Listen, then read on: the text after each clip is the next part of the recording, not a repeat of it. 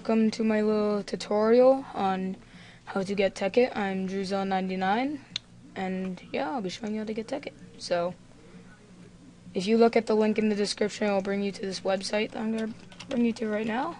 Techit. Technic Pack.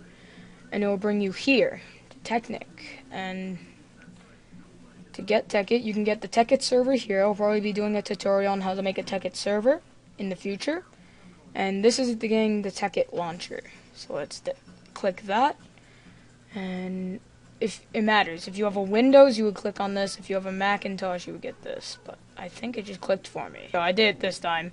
Mac, it will bring up hopefully the same thing, but if you click on Windows, if you're using a Windows computer, it brings Technic Launcher 3. Well, it only says 3 because I've got it before. I would just drag it onto your desktop here. And then, oh, this was my last one. I thought I deleted that. Alright, Technic Launcher 3, right here. It doesn't have to be 3, it's probably Technic Launcher 1, no, not even 1, just Technic Launcher if you haven't got it before. So we're going to double click on that, take that off so you never have to have that come up again.